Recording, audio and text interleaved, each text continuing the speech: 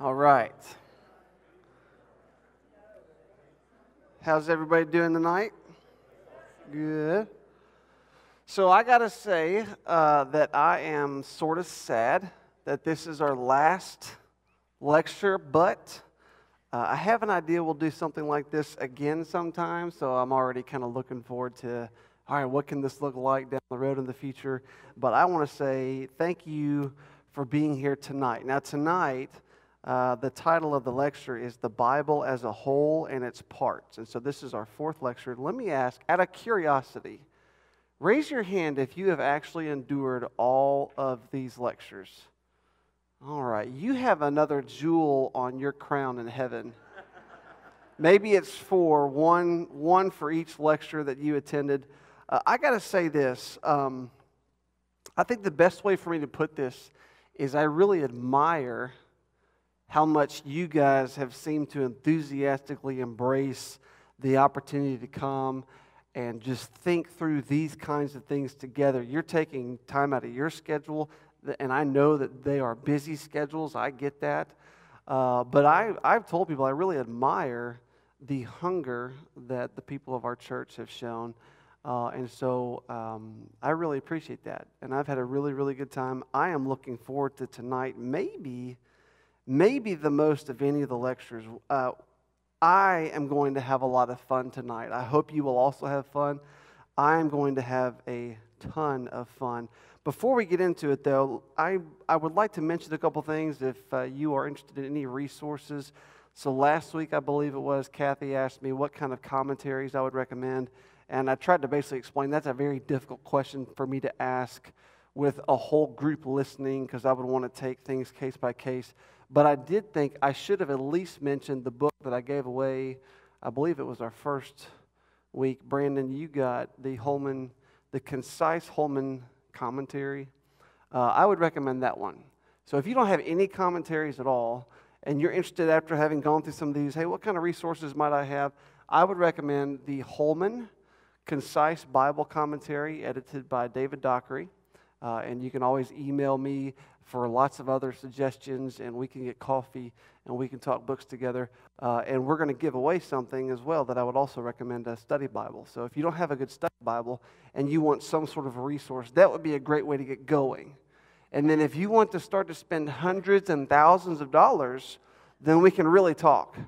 And I can give you some really, really good ideas and maybe even just become really good friends with you and all that. So I wanted to mention that as far as resources. I also would like to share a few names of preachers that approach Scripture in a way that I really admire, in a way that I try to, in a way that I'm trying to present in all these lectures. So let me give you some names. If you are one of those who enjoy listening to podcasts or you watch videos of preachers, and we have lots of famous ones out there, let me offer some that I would recommend. I don't really have time to listen to a lot of sermons, which is the whole irony of the last 7 years of my life, getting a school degree in preaching. I listen to actually very little outside of preaching because I've been doing so much reading about it. But if you've never heard David Platt preach, I would recommend him, David Platt, P-L-A-T-T. He is the pastor of McLean Bible Church. That's M-C-L-E-A-N. It looks like McLean Bible Church up in the D.C. area. And he is pretty much at the top of my list of pastors and preachers that I admire, that I enjoy listening to. My wife and I actually attended, and Noah, attended his church in Birmingham for a while, back several years ago. And so he's amazing. David Platt. A guy named Jim Shaddix, S-H-A-D-D-I-X. He is my professor, my major professor advisor in school, and he does a lot of interim preaching. I believe he's still pastoring interim, a church in the Jackson, Mississippi area. And so you could probably just Google his name, find a bunch of sermons. I certainly would recommend him. Many of you may know the name Matt Chandler. I would recommend him. He's the pastor of the Village Church in the Dallas area. Matt Chandler, in my opinion, is probably the easiest preacher to listen to. He has just the most engaging delivery, in my opinion, so he's just a phenomenal preacher. And one other would be a guy named Kennon Vaughn, Kennon. I don't remember if his last name is spelled Vaughn or if there's an AN in there. But Kennon Vaughn is the pastor of Harvest Church Memphis, which is the church that my family most recently attended before we moved here. And I consider him a fantastic preacher, Kennon Vaughn. So those are 4 names. There's probably 20 others that we could talk about, but I certainly want to take the opportunity to just give you guys some others to Tony Merida. I better mention him too. He is also a professor I've had in school. Merida, Tony Merida. He pastors Imago Dei Church up in the Raleigh, North Carolina area, Wake Forest area. So those are guys that if you are a podcast junkie, I would encourage you to listen to them. I had someone approach me the other day, says she's been listening to Robert Smith Jr. videos, so don't forget I also mentioned him.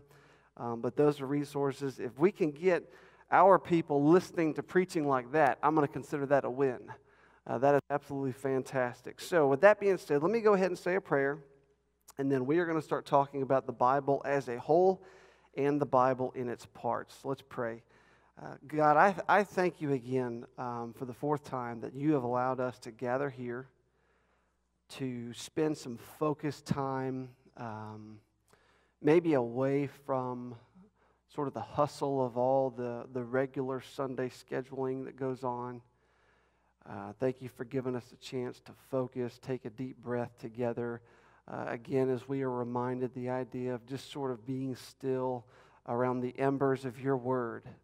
And even though we're in a crowd right now, so to speak, that we can have an intimate conversation as brothers and sisters in Christ, listening to you through your word, being fed. Hopefully we are inspired and enlightened according to the scriptures tonight.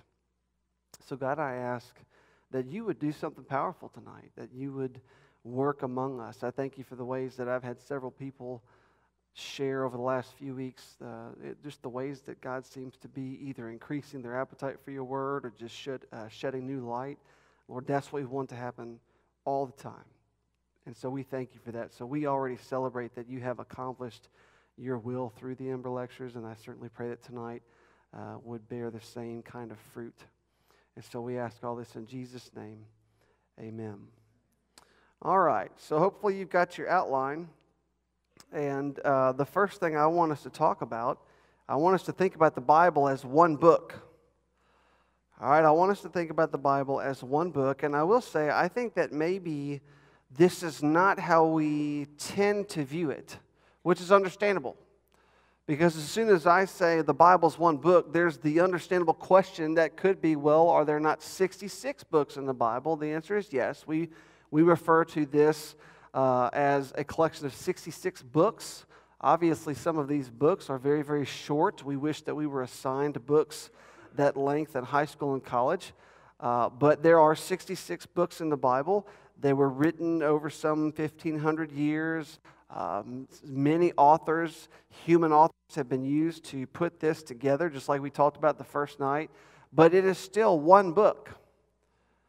And so I want us to talk about that. What I want you to do is I want you to think of a question. I don't want you to come up with answers. I just want you to mull this over. Why is it important that the Bible is one book? Why is this aspect of the Bible important?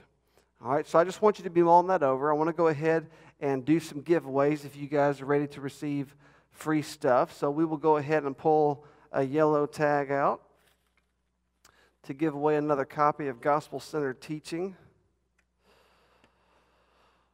David Fitzgerald. All right, everybody give David a round of applause. I'll walk this over to you.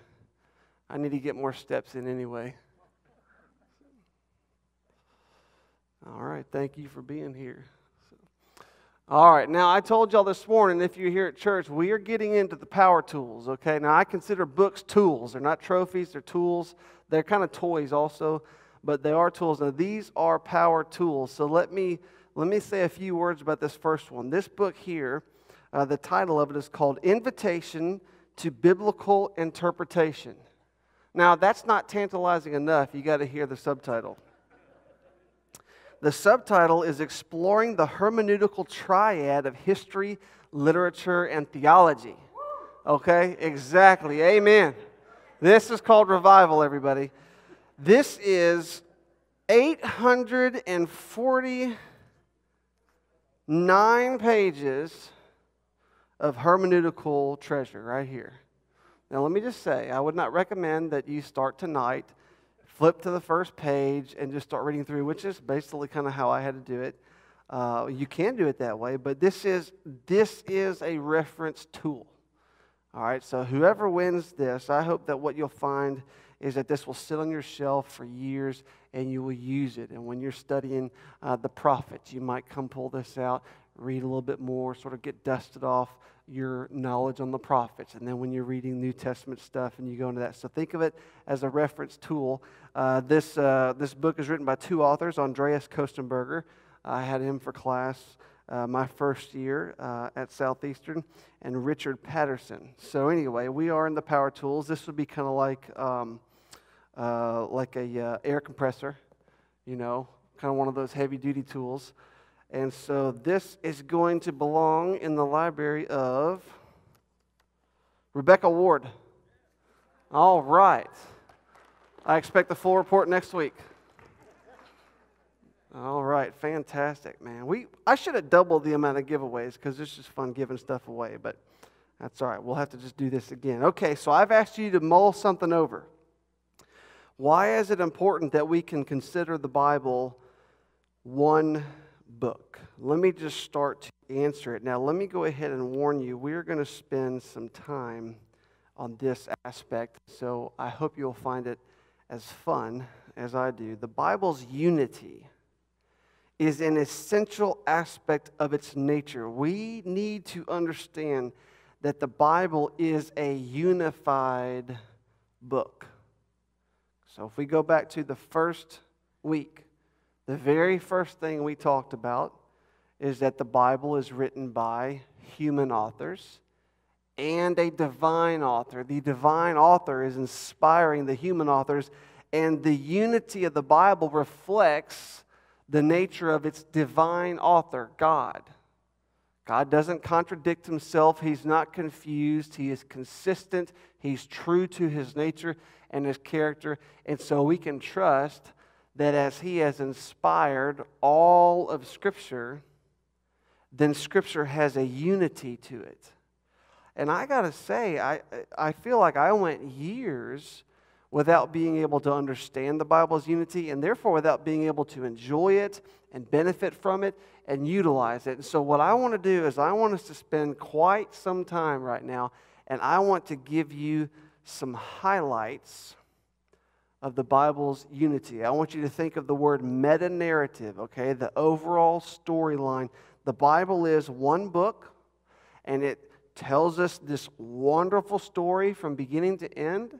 It is different than the kind of novel that you and I might read that's a New York bestseller, but it is still one book. And so what I want to do is invite you to go on a bit of a tour with me through some of the highlights of the Bible's narratives, and you'll see in your outline that I've got some of these references in bold, and I want you to see some seams. There are seams throughout Scripture, and I'm maybe not hitting on all of them, but I'm going to hit on enough of them to show you it's actually pretty intriguing, the way that the Holy Spirit has kind of helped form the shape of the Scripture. So we begin in Genesis 1 and 2.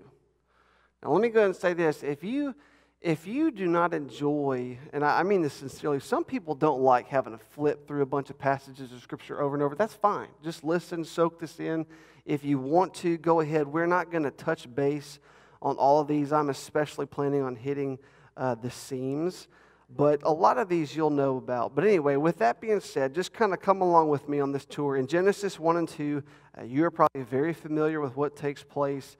God creates the heavens and the earth.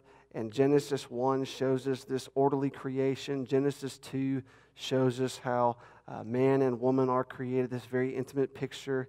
And then Genesis 3 happens. And in Genesis 3 through 11, you can kind of group these chapters together. This is where it all goes haywire.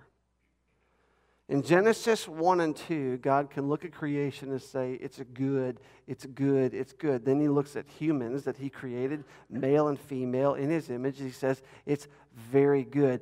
And Adam and Eve have this amazing relationship with God, where they are able to walk with him and talk with him and just enjoy fellowship with him and with one another. And then it all goes haywire, because in chapter 3, the serpent was more crafty than any other beast of the field that the Lord God had made. And he approaches the woman and he says, did God actually say, you shall not eat of any tree in the garden?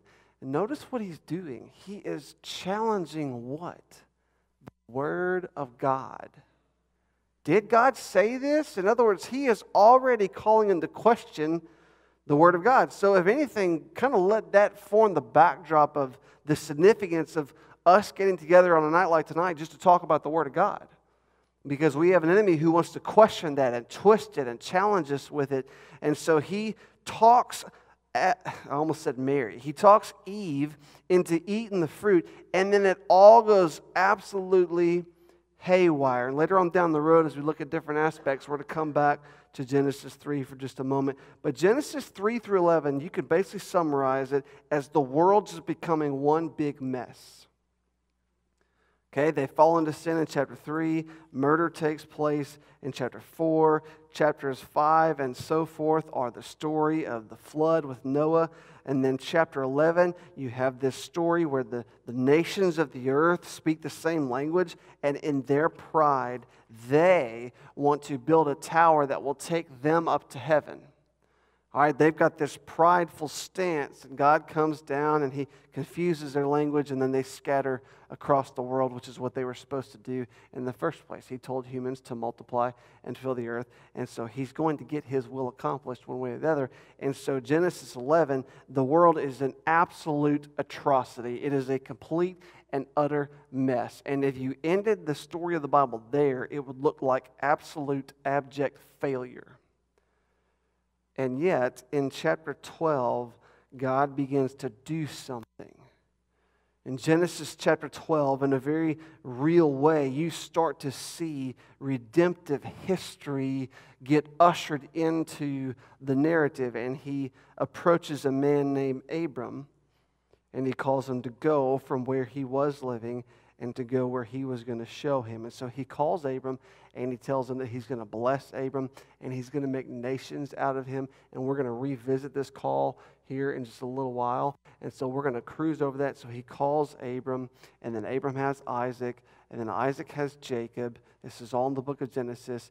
And then Jacob has 12 sons. And the book of Genesis ends by focusing on which son? Joseph. Yeah, so that ends Genesis 37 through 50 is the story of Joseph. So you have this meta-narrative, this overall Bible story, and then you have all these little episodes, for lack of a better way to put it, and there's this episode on Joseph, and I want you to see how the book of Genesis ends with the death of Joseph. So turn to Genesis 50. Now this is one of the themes that I want you to see.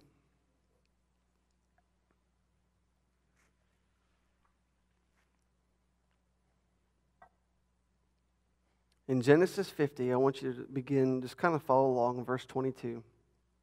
And if you don't know the story of Joseph very well, let me just summarize it, that he was sold into slavery by his own brothers, taken into Egypt, framed, imprisoned, endured a lot of suffering there, but eventually by God's grace, who never left him, he was exalted to the second place in the empire of Egypt and became very important to help keep people alive during a famine.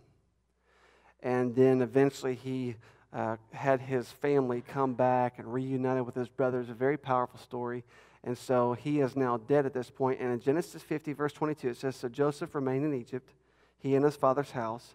Joseph lived 110 years, and Joseph saw Ephraim's children of the third generation. The children also of Machir, the son of Manasseh, were counted as Joseph's own. And Joseph said to his brothers, I am about to die, but God will visit you and bring you up out of this land to the land that he swore to Abraham, to Isaac, and to Jacob. Then Joseph made the sons of Israel swear, saying, God will surely visit you, and you shall carry up my bones from here. So Joseph died, being 110 years old. They embalmed him, and he was put in a coffin in Egypt.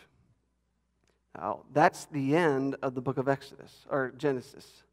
I just want you to read now, right in the next page, the beginning of Exodus. And I want you to see how there's this smooth seam. These are the names of the sons of Israel who came to Egypt from Jacob, each with his household: Reuben, Simeon, Levi, Judah, Issachar, Zebulun, Benjamin, Dan and Naphtali, Gad and Asher. All the descendants of Jacob were 70 persons. Joseph was already in Egypt. Then Joseph died. So we just read about. Then Joseph died, and all his brothers and all the generation. But the people of Israel were fruitful and increased greatly. They multiplied and grew exceedingly strong, so that the land was filled with them. Now there arose a new king over Egypt who did not know Joseph. And so off we go into the story of Exodus. So the main thing I want you to see is you see there's a smooth seam between the end of Genesis and the beginning of Exodus. They connect. All right, God has designed His word in this way. And so you go on to the story of Exodus. And I would imagine most of us know very well the story of Moses being used to rescue God's people out of Egypt. All right, they were enslaved for 400 years in Egypt. All right, so like generations have come and gone. Moses is called. And then in Exodus 13 and 14, they are able to flee. I want to read one verse for you. So if you're following along, find chapter 13, verse 19. All right, this is as they're leaving, like the pillar of cloud and fire is leading them. They are about to cross the Red Sea. And Exodus 13, verse 19 says, Moses took what? The bones of Joseph with him, for Joseph had made the sons of Israel solemnly swear, saying, God will surely visit you, and you shall carry up my bones with you from here. And so we see that the story is continuing, and the people are rescued out of Egypt, and they meet God, who gives them the law, and they act like complete knuckleheads and start worshiping a cow, because that makes sense. And then God gives them a second chance, and God ends up talking to them about what the tabernacle is to look like. So God has rescued these people out. They are His people. He has chosen them, and He wants to have a relationship with them. And one of the means by which they can relate with Him is through the tabernacle, where His presence will dwell. And so a big part of Exodus shows the design of the tabernacle. And I want you to come to Exodus 40 with me if you are walking along the tour. In Exodus 40, the tabernacle has been built. It is also referred to as the tent of meeting. So in Exodus 40, I'm going to begin reading in verse 32. So let's just read the end of the book of Exodus. When they went into the tent of meeting, and when they approached the altar, they washed, as the Lord commanded Moses. And he erected the court around the temple and the altar and set up the screen of the gate of the court. So Moses finished the work. That's finished the work of designing and setting up the tabernacle. Then the cloud covered the tent of meeting, and the glory of the Lord filled the tabernacle. And Moses was not able to enter the tent of meeting because the cloud settled on it, and the glory of the Lord filled the tabernacle. Throughout all their journeys, whenever the cloud was taken up from over the tabernacle, the people of Israel would set out. But if the cloud was not taken up, then they did not set out till the day that it was taken up. For the cloud of the Lord was on the tabernacle by day, and fire was in it by night, in the sight of all the house of Israel throughout all their journeys. And that's how the book of Exodus ends, where this tabernacle, this tent of meeting, where they could meet, Moses particularly could go in and meet God face to face. Now he has given access for the people to have relationship with himself. That is how the book of Exodus ends, by God inhabiting the tent of meeting. Now I want you to see how the book of Leviticus begins.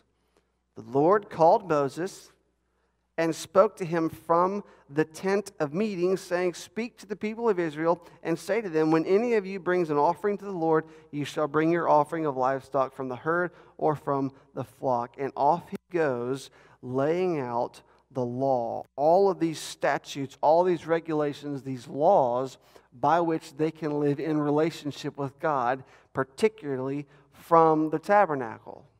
And so in the book of Exodus, we start to see how God has designed the relationship that He secured with the people of Israel when He rescued them out of Egypt, that He provided for when He had them design the tabernacle, and now He wants to show them how they actually are in relationship with Him. And so they have all of these laws in the book of Leviticus. When you go to Numbers, particularly Numbers 13 and 14, let me just summarize by saying that the people have been wandering. It talks about how they would follow the cloud. When it would pick up and go, they would follow it. And they would stop when He would stop. And they wandered. The reason they wandered is because they didn't follow very well. Like days after they are rescued out of Egypt, they're whining to go back to Egypt because they're hungry and thirsty. And so they have been wandering, and yet in Numbers 13 and 14, God has spies sent into Canaan. Now, Canaan is the promised land that He told Abram, I'm going to send you to this place. It's Canaan. All the way back in Genesis, He promised Abram, I'm going to take you to the land of Canaan. And He tells them, all these years later, He tells them, now it's time. I want you to set apart these men. I want them to go and investigate the land that I have promised to give you all this time. And many of you probably know the story. This group of men go in and they investigate. They spy out the land of Canaan, and they come back and they give what kind of report? They give a very nerve-wracking report. They say, there is no way we can do this. The people are huge. We will get conquered. We can't do it. There are only two, Joshua and Caleb, who say, no, we can do this. God's promised it to us, and we can go, and He will give us victory. But they get outnumbered. The people believe the naysayers. And so now God is looking at a group of people that He has rescued out of Egypt by all of these miracles. He sent gnats. He sent boils. He changed water to blood. He had them cross the Red Sea on dry ground. He conquered Pharaoh and the army. He provided manna for them and quail for them and took care of them. And they didn't wear out while they were wandering. And yet when it was time to go into the promised land, all these years, all these generations after He promised to Abraham what He was going to do, they said, no, thank you. And so God says, fine. None of y'all are going to go in. And so He waited them out until they all died, but Joshua and Caleb. And so what we do is we find ourselves in the book of Deuteronomy with the next generation. The book of Deuteronomy is basically a handful of sermons that Moses preaches to the kids of those who were rescued out of Egypt. Deuteronomy means second law. It's the second time around. And Moses is giving this charge because now it is time. God is going to move His people into the promised land. He's using Moses' preaching ministry to get them ready. And what I want you to do is go to Deuteronomy 34 with me. In Deuteronomy 34, the very end of the book of Deuteronomy, we read about the death of Moses. So let's just read this passage. Then Moses went up from the plains of Moab to Mount Nebo to the top of Pisgah, which is opposite Jericho. And the Lord showed him all the land, Gilead as far as Dan, all Naphtali, the land of Ephraim and Manasseh, all the land of Judah as far as the western sea, the Negev and the plain, that is the valley of Jericho, the city of palm trees as far as Zoar. And the Lord said to him, this is the land of which I swore to Abraham, to Isaac, and to Jacob. I will give it to your offspring. I have let you see it with your eyes, but you shall not go over there. That had to be a tough moment for Moses. He had a weak moment of leadership. And because of that, God had told him, you're not going in. He says, I've let you see it with your eyes, but you shall not go over there. So Moses, the servant of the Lord, died there in the land of Moab according to the word of the Lord. And he buried him in the valley in the land of Moab opposite Beth Peor. But no one knows the place of his burial to this day. Moses was 120 years old when he died. His eye was undimmed and his vigor unabated. And the people of Israel wept for Moses in the plains of Moab 30 days. Then the days of weeping and mourning for Moses were ended. And Joshua, the son of Nun, was full of the spirit of wisdom, for Moses had laid his hands on him. So the people of Israel obeyed him and did as the Lord had commanded Moses, and there has not risen a prophet in Israel since in Israel like Moses, whom the Lord knew face to face. None like him for all the signs and the wonders that the Lord sent him to do in the land of Egypt, to Pharaoh and to all his servants and to all his land, and for all the mighty power and all the great deeds of terror that Moses did in the sight of all Israel. And that is how the book of Deuteronomy ends, and I would say that's how the first main section of the Bible ends. We're going to talk about that in just a moment. So that's the end of Deuteronomy. Now, it mentioned who is going to succeed Moses, a man named Joshua. Flip the page. The next book of the Bible is the book of Joshua, and I want you to see this scene. Look at the first verse. After the death of Moses, the servant of the Lord said to Joshua, son of Nun, Moses' assistant, Moses, my servant, is dead. Now therefore arise, go over this Jordan, you and all the people, into the land that I am giving to them, to the people of Israel. Every place that the sole of your foot will tread upon I have given to you, just as I have promised to Moses. From the wilderness and this Lebanon, as far as the great river, the river Euphrates, all the land of the Hittites to the great sea, toward the going down of the sun shall be your territory. No man shall be able to stand before you all the days of your life. Now, I just want you, let's just take a moment and just kind of have a little devotion time here. Can you imagine being Joshua? Do you realize the momentous occasion that this is? God is saying, Joshua, it's time, like it or not. Because God has a plan to redeem his people. And that plan he ignited when he called Abram generations before. And he's a patient God, but he's going to get the job done. And he's telling Joshua, it is time, and you're the man that's going to take them across. He tells Joshua, just as I was with Moses, so I will be with you. I will not leave you or forsake you. Verse 6, be strong and courageous, for you shall cause this people to inherit the land that I swore to their fathers to give them. Only be strong and very courageous, being careful to do according to all the law that Moses my servant commanded you. Do not turn from it to the right hand or to the left, that you may have good success wherever you go. This book of the law shall not depart from your mouth, but you shall meditate on it day and night, so that you may be careful to do according to all that is written in it. Who wrote that book? Moses wrote that book. God told him, write this book. So that's the book he's talking about. For then you will make your way prosperous, and then you will have good success.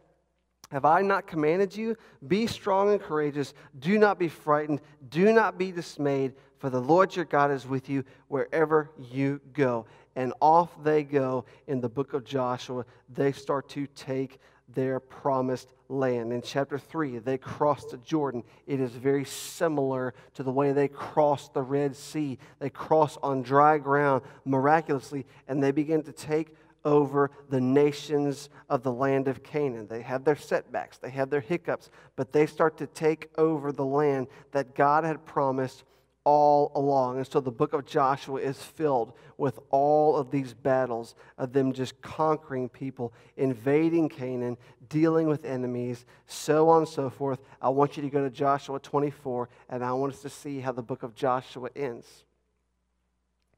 It ends with the section of Joshua's death and burial in chapter 24, verse 29.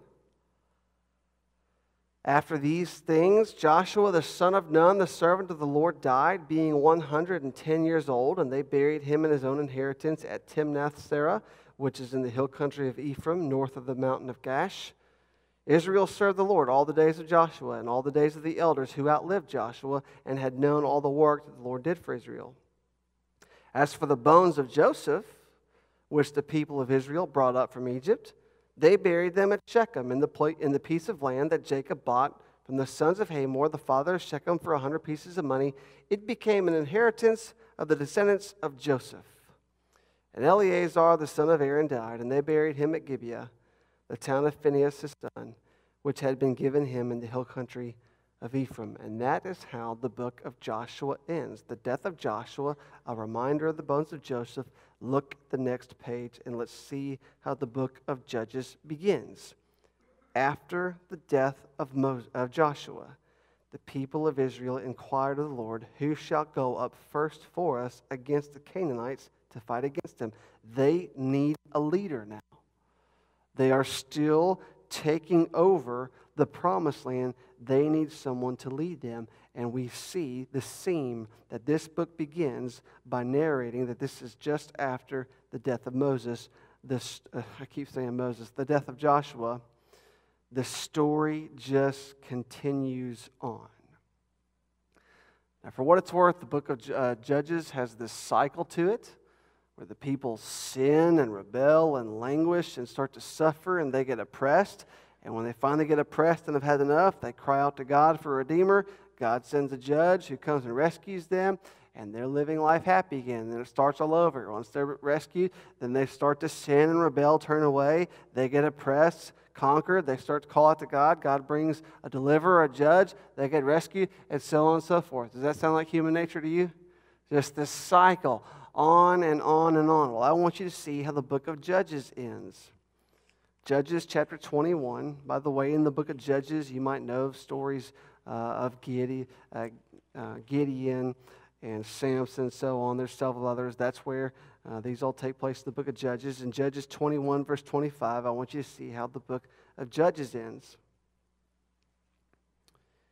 In those days, in other words, the days of the judges, there was no king in Israel. Everyone did what was right in his own eyes. That, by the way, just sounds like our culture. Everyone does what they think is right. And we're all so wise, and we put our wisdom all over Facebook because that benefits humanity. In those days, the days of the judges, there was no king in Israel. Everyone did what was right in his own eyes. Now, I want you to flip the page, and I want you to see how this little tiny book, the book of Ruth, begins. In the days when the judges ruled. Y'all see the theme, the connection? Now, we're going to go further, obviously. But before we do, let me just kind of check our temperature.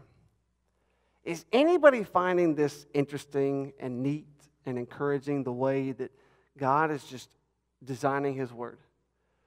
I wish 20 years ago, and I'm sure that I had preachers and Sunday school teachers and all that teachers telling me this, and I don't know, it didn't click, but man, to know these kinds of things and to see how it's designed, it's so helpful. It's inspiring to me. It's the kind of thing that, wow, like we really can put our trust in God's Word.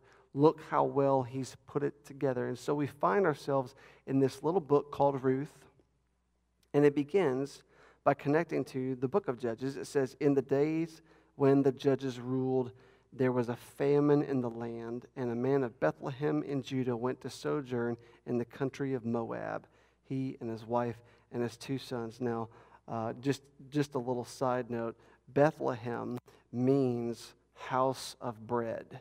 There is a famine. There is a lack of bread in the house of bread. That's just a cool thing about the way the book of Ruth starts. But the book of Ruth is this really quaint story.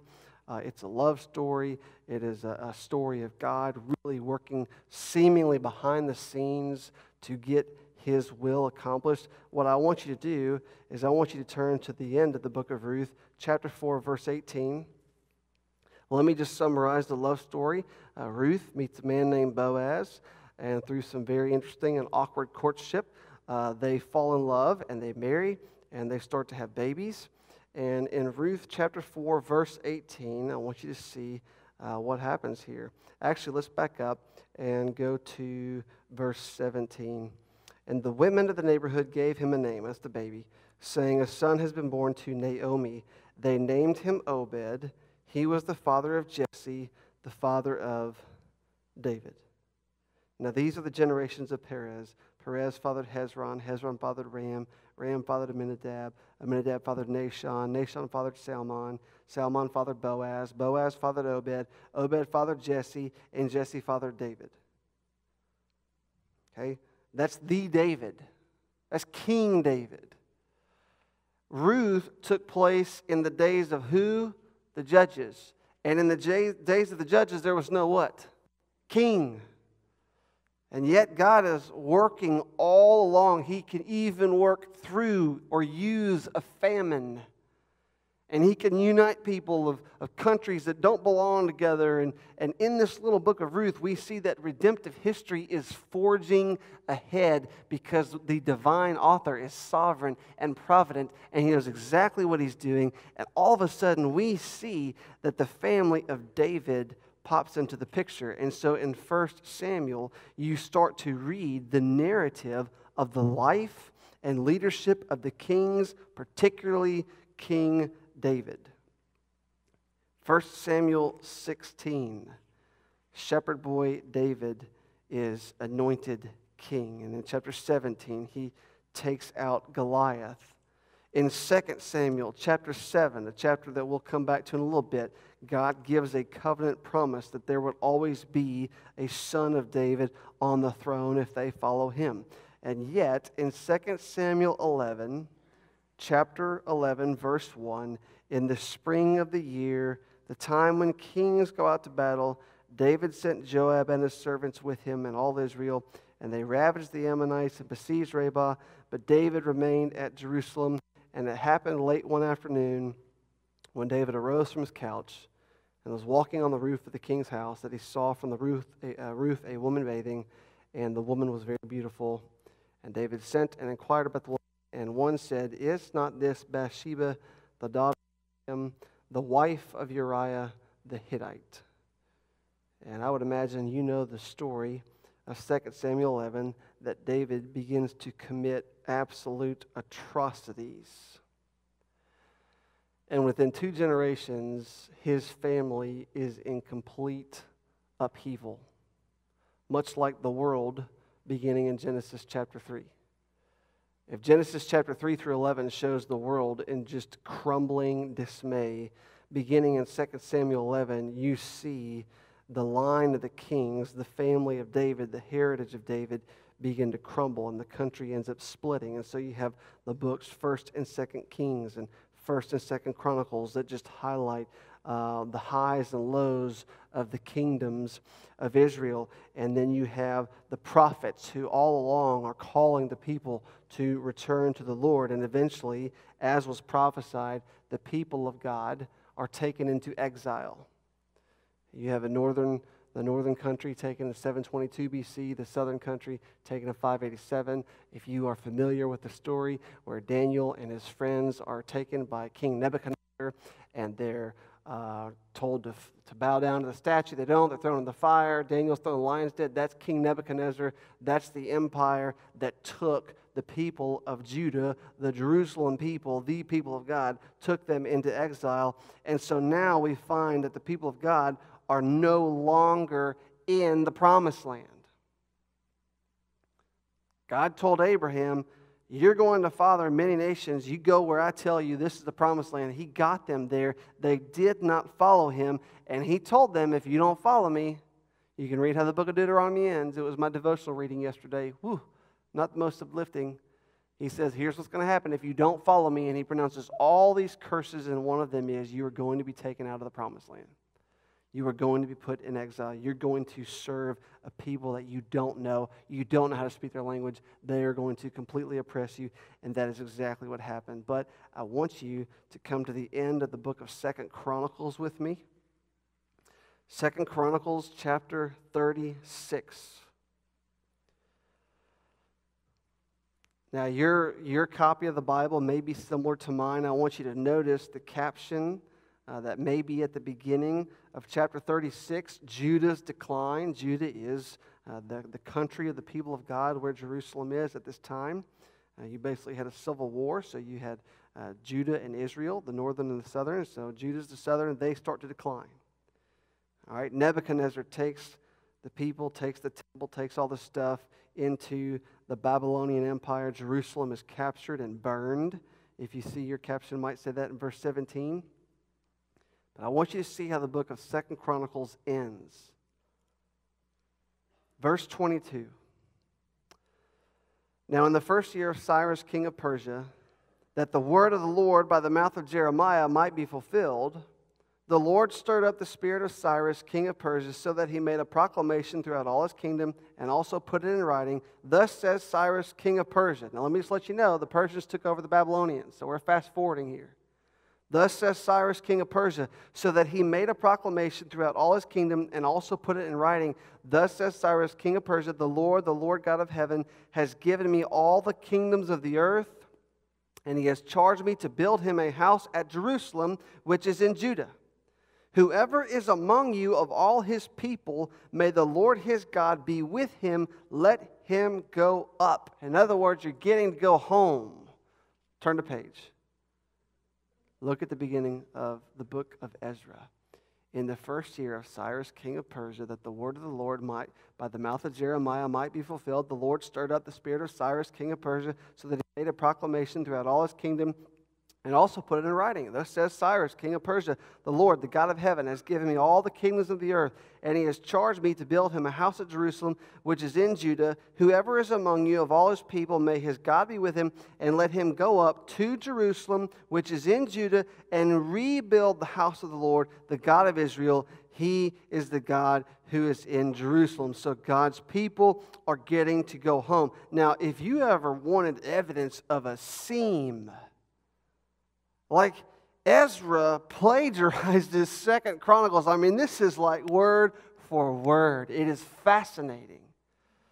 And so Ezra and Nehemiah show the story of the people of God beginning to return to the promised land. And you have the rebuilding effort. You have prophets like Haggai and Zechariah who are encouraging them to rebuild. And I want you to go to the last chapter of the Old Testament, Malachi chapter 4. Now, yes, we just skipped over a whole chunk of Scripture, if you noticed that. And we're going to talk about some of those in just a little bit.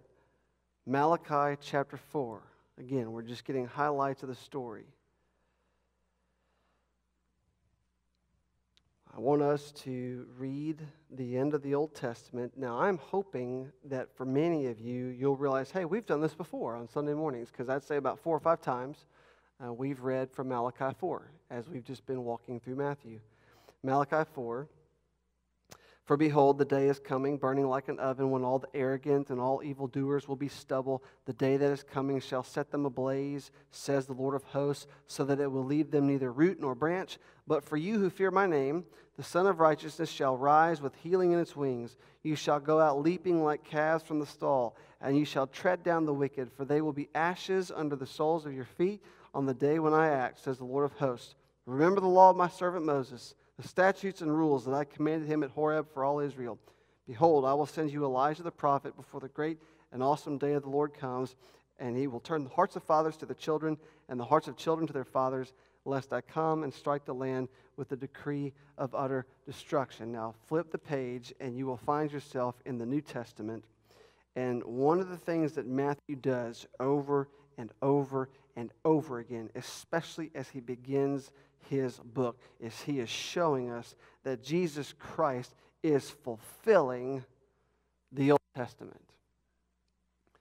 So for those of you who were here, the very first sermon I preached, once y'all had voted on me, was from Matthew 1. And it was interesting preaching from a genealogy. It's one of those sections that make people think, oh, the Bible's so boring. No, the book of the genealogy of Jesus Christ, the son of David, the son of Abraham.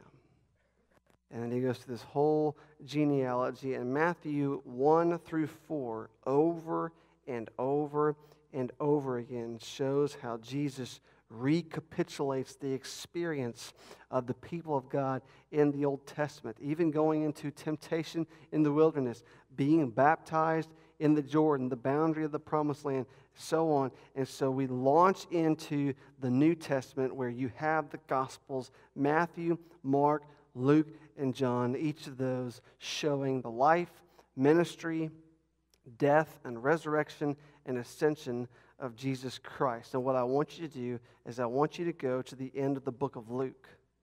Luke 24. I hope you are hanging in here with me. I warned you. Luke 24. Jesus is risen from the dead. We're going to come back to Luke 24 also later, but I want you to see beginning of verse 48.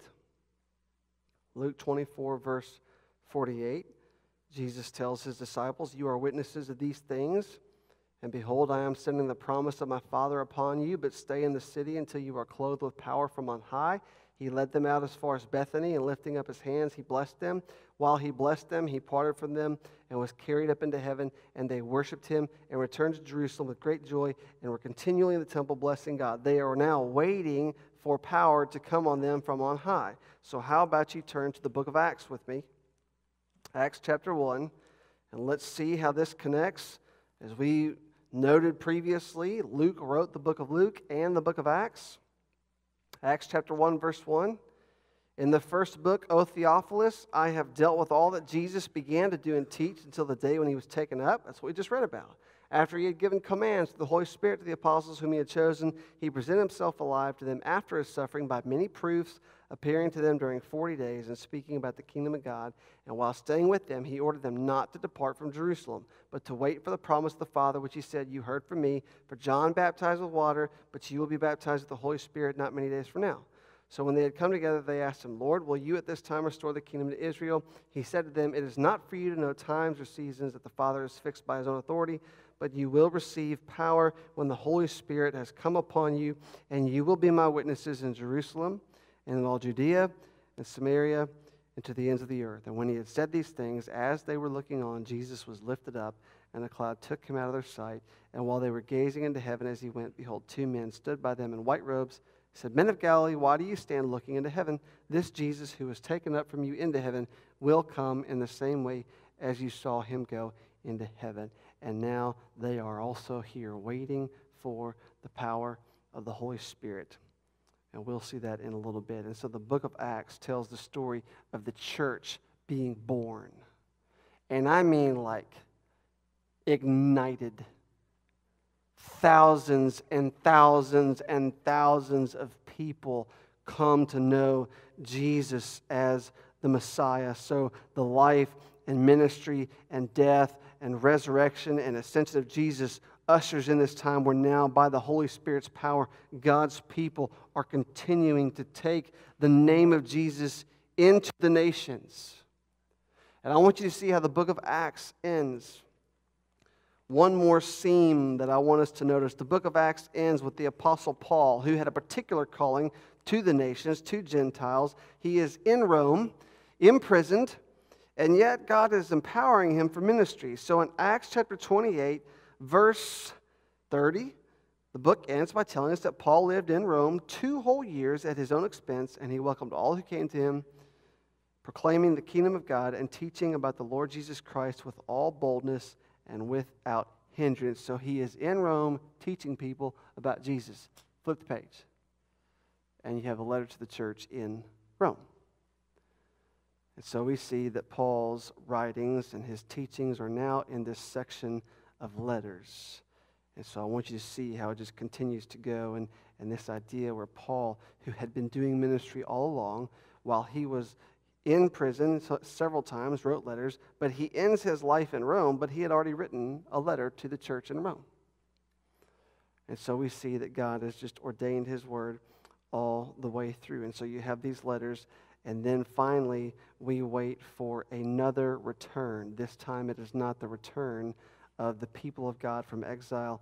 It is the return of Jesus Christ himself. The Bible ends, Revelation 22, verse 20 and 21. He who testifies to these things says, surely I am coming soon. Amen. Come, Lord Jesus.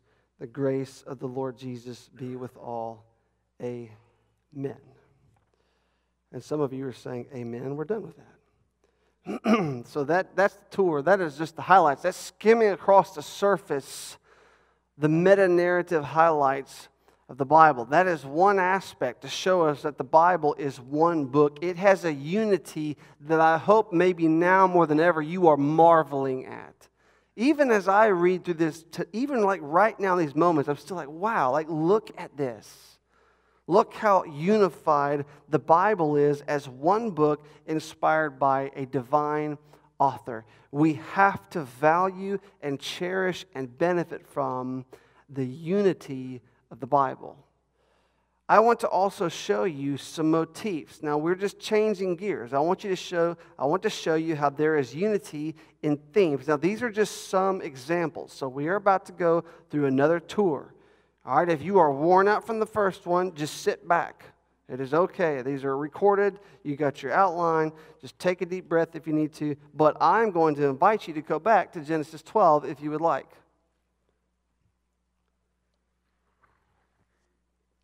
And just in case you're wondering, I really do mean it when this is actually fun for me. This is so fun. We can tell. You said you were going to behave. All right, you told me that. I'll call you out while we're being recorded here. All right, Genesis 12. I'm glad you do. Genesis 12. Let's go back here. Now, Genesis 1 through 11, the world has become an absolute mess. Genesis 12, verse 1. Now the Lord said to Abram, "Go from your country and from your kindred and your father's house to the land that I will show you, and I will make of you a great nation, and I will bless you and make your name great so that you will be a blessing. I will bless those who bless you, and him who dishonors you I will curse, and in you all the families of the earth shall be blessed." This is the covenant that God gives to Abram. That's the blank there if you want to write in your notes. This is a motif. I'm just showing you a theme in the Bible. In this case, it is the covenant. In Genesis 12, we see that God gives this covenant, this promise to Abram. Follow me, I'm going to make your name great. That's what the people in Genesis 11 wanted. They wanted a great name, so they thought they'd build a tower. That's not how God does things. He calls Abram, he says, your name is going to be great, and in you all the families of the earth, I think all the nations, all the people groups will be blessed. That is the covenant God gives to Abraham.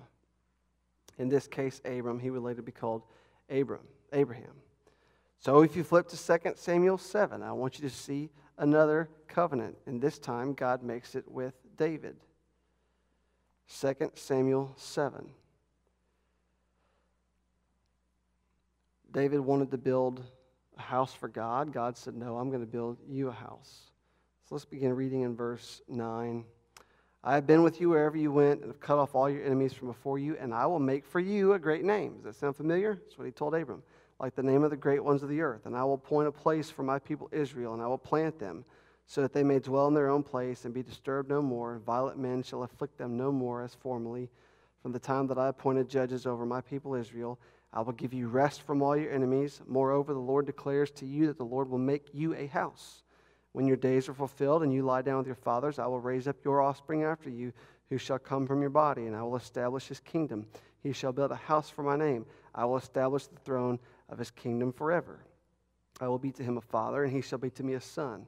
When he commits iniquity, I will discipline him with the rod of men, with the stripes of the sons of men. But my steadfast love will not depart from him, as I took it from Saul, whom I put away from before you. And your house and your kingdom shall be made sure forever before me. Your throne shall be established forever. That's God's covenant with David. We got a problem.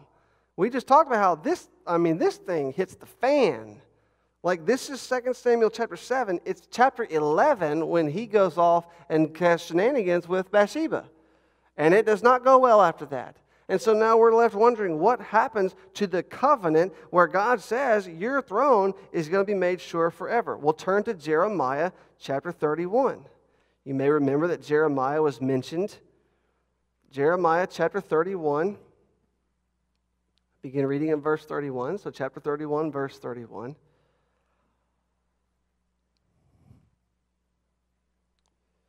Behold, the days are coming, declares the Lord, when I will make a new covenant with the house of Israel and the house of Judah, not like the covenant that I made with their fathers on the day that I took them by the hand to bring them out of the land of Egypt, my covenant that they broke, though I was their husband, declares the Lord. For this is the covenant that I will make with the house of Israel after those days, declares the Lord. I will put my law within them. I will write it on their hearts. I will be their God, and they shall be my people. And no longer shall each one teach his neighbor and his brother, saying, know the Lord, for they shall all know me, from the least of them to the greatest, declares the Lord. For I will forgive their iniquity, and I will remember their sin no more. Look to chapter 33. Chapter 33, verse 14. The Lord's eternal covenant with David. Behold, the days are coming, declares the Lord, when I will fulfill the promise I made to the house of Israel and the house of Judah. In those days and at that time I will cause a righteous branch to spring up for David, and he shall execute justice and righteousness in the land. In those days Judah will be saved, Jerusalem will dwell securely, and this is the name by which it will be called, the Lord is our righteousness. For thus says the Lord, David shall never lack a man to sit on the throne of the house of Israel.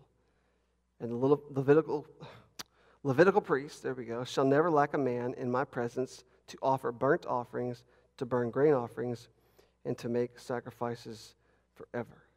There is this new covenant that God has promised. I want you to flip to Matthew 26.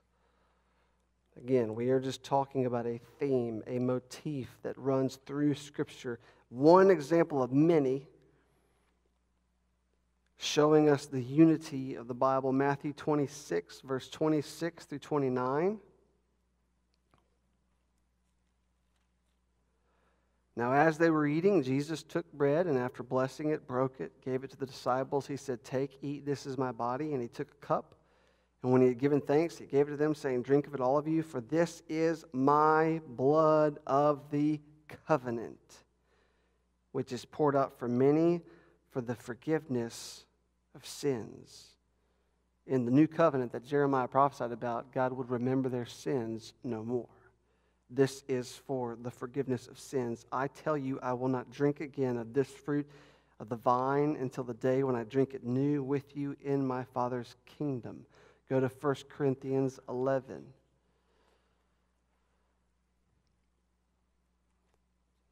1 Corinthians 11, verses 23. This is what I read whenever we celebrate the Lord's Supper as a church family. Paul says, "For I received from the Lord what I also delivered to you, that the Lord Jesus, on the night when he was betrayed, took bread, and when he had given thanks, he broke it, said, 'This is my body, which is for you. Do this in remembrance of me.' In the same way also he took the cup after supper, saying, 'This cup is the new covenant in my blood. Do this as often as you drink it in remembrance of me. For as often as you eat this bread and drink the cup, you proclaim the Lord's death until he comes.'" So think about this. When you and I celebrate the Lord's Supper, we are participating, we are in remembrance, remembering the new covenant that was secured by Jesus Christ's body and blood. So this theme of covenant, it's neat how it runs through Scripture, but there's a reason for it. You and I are actually experiencing it, maybe in ways we don't think about all the time. So that's one example of a motif. We can go quicker on these other ones. There's the theme or the motif of the nations. So we won't turn there, but if you think about it, in Genesis 10, you have this table of nations. In Genesis 11, all the nations come together as one, and they try to build this temple up to heaven. God says, that's not going to work. So he comes down to see their cute little temple, and he obliterates their plans. He scatters the nations. They start to spread. Then he calls Abram, says, "I want you to follow me. I'm going to bless all the nations through you." He takes them to the promised land, which has a handful of nations in it. Canaan has 7 nations in it. But I do want you to remember what Matthew says in chapter 28, the very end. Matthew 28, verses 18 through 20. "All authority in heaven and on earth has been given to me. Go therefore and make disciples of all nations, baptizing them in the name of the Father, the Son, and the Holy Spirit." We did that today. "Teaching them to observe all that I commanded you. And behold, I am with you always to the end of the age." I do want you to go to Acts chapter 2 with me. I want you to see something neat here. Acts chapter 2, verses 1 through 12. When the day of Pentecost arrived, just catch up when you get there. They were all together in one place. "And suddenly there came from heaven a sound like a mighty rushing wind, and it filled the entire house where they were sitting, and divided tongues as of fire appeared to them, rested on each one of them, and they were all filled with the Holy Spirit, began to speak in other tongues as the Spirit gave them utterance. Now there were dwelling in Jerusalem Jews, devout men from every nation under heaven. And at this sound the multitude came together. They were bewildered, because each one is hearing them speak in his own language. And they were amazed and astonished, saying, 'Are not all these who are speaking Galileans? How is it that we hear each of us in his own native language? Parthians and Medes and Elamites and residents of Mesopotamia, Judea, Cappadocia, Pontus and Asia, Phrygia, Pamphylia, Egypt, and the parts of Libya belonging to Cyrene, and visitors from Rome, both Jews and proselytes, Cretans and Arabians. We hear them telling in our own tongues the mighty works of God. What's just happened? Acts chapter 2 has just reversed Genesis chapter 11. Is that not awesome? These are the nations gathering together. Now they are hearing the mighty work of God. Go to Revelation 7 with me. Revelation 7, verse 9 and 10. After this I looked, and behold, a great multitude that no one could number, from every nation, from all tribes and peoples and languages, standing before the throne and before the Lamb, clothed in white robes with palm branches in their hands, crying out with a loud voice, "Salvation belongs to our God who sits on the throne and to the Lamb." So today, during the Sunday school hour, I met with a couple who joined our church. And one of the things that I talk about with people who join our church is that I believe God wants to use this church family for the nations. This is the foundation why. Because there's this theme, this thread where Jesus is fulfilling the promise of God to redeem the nations.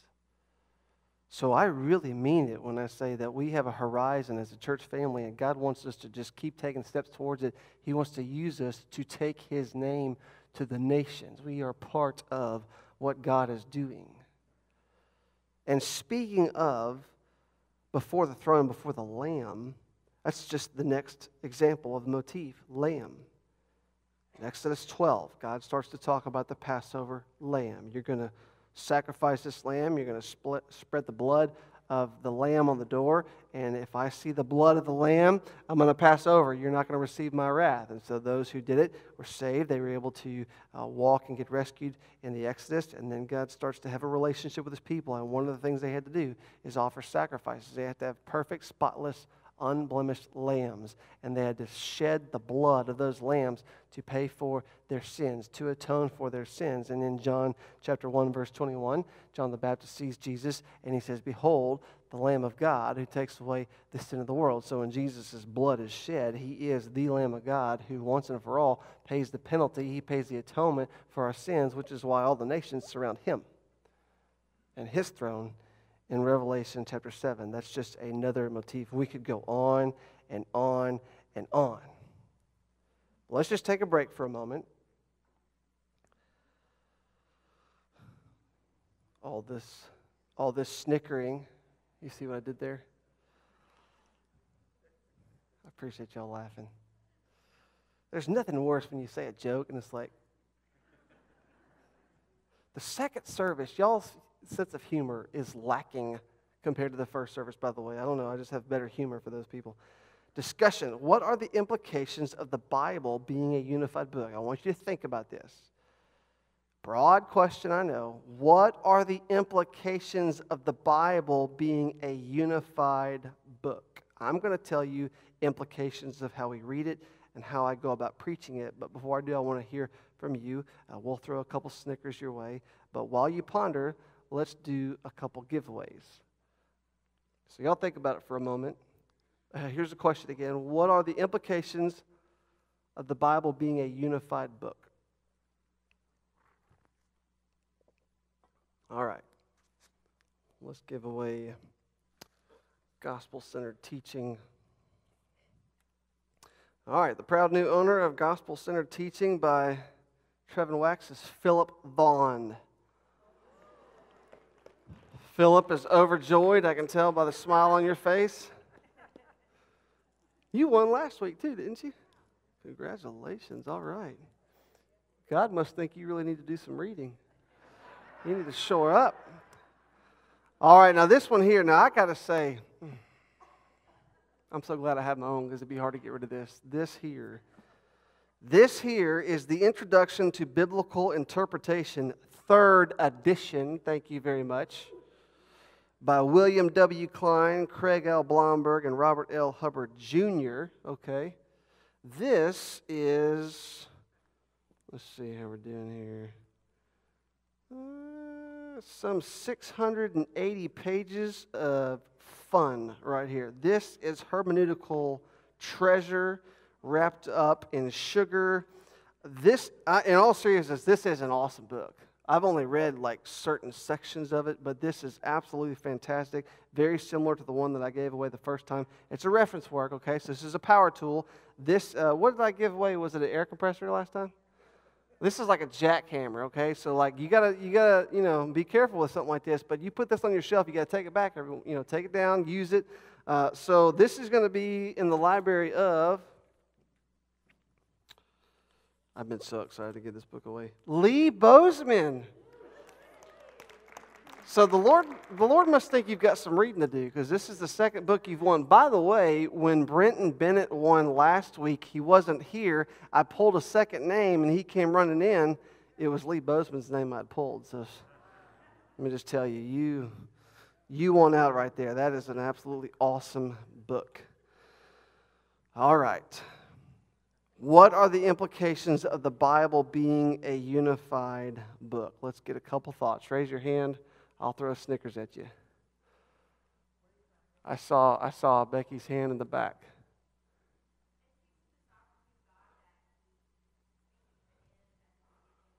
Yep.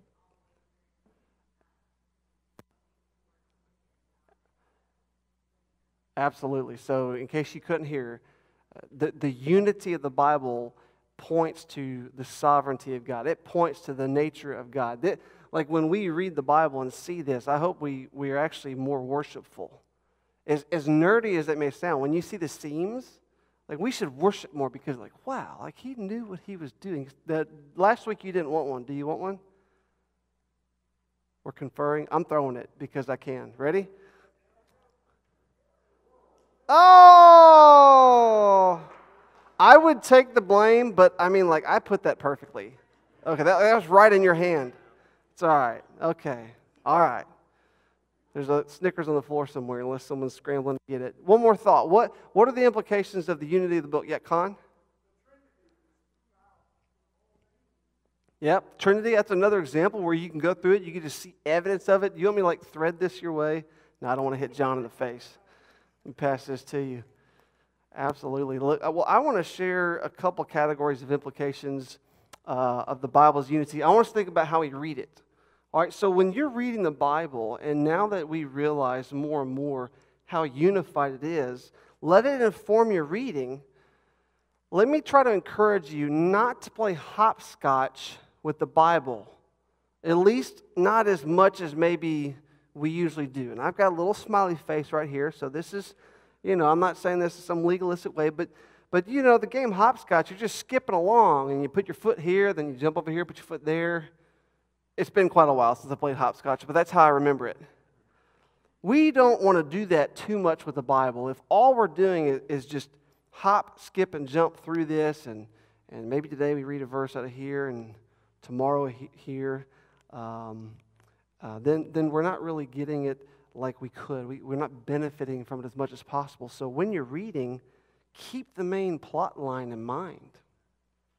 Try to think about where you are. If you're reading in the Psalms and you're reading a Psalm of David, remember, okay, David was like the king in Israel, like the ultimate earthly king. And so you might have a lot of light shed on reading that psalm, remembering what his leadership story was like. When you're reading in the book of Deuteronomy, and you remember this is the second generation, this is the children of those who were so unfaithful.